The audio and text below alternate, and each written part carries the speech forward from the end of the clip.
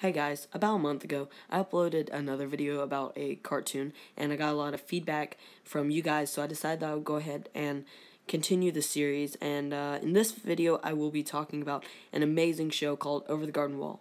There have been many fan theories trying to explain what the show is supposed to represent. Most of them are trying to explain what the unknown is. Many fan theories try to explain it as a place between life and death. This isn't that crazy of a theory, considering that Wirt and Greg fall into the river at the beginning of their adventure.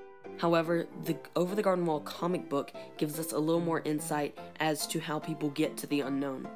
As depicted in these images, Greg actually goes to the unknown through his sleep. My best guess is that this works the same as it did in Narnia, whereas there's not only one way for someone to enter Narnia, but there are different passageways. Now it's over to you guys. I want to know what you guys think about this show in the comments below. If you haven't checked it out, there are a few episodes on YouTube. Cartoon Network actually released the first episode onto YouTube when it aired, so there's that if you want to check that out, and also make sure to read the comics. Anyways, I also want to know what you guys want me to make new videos on, so make sure to leave those suggestions in the comments section.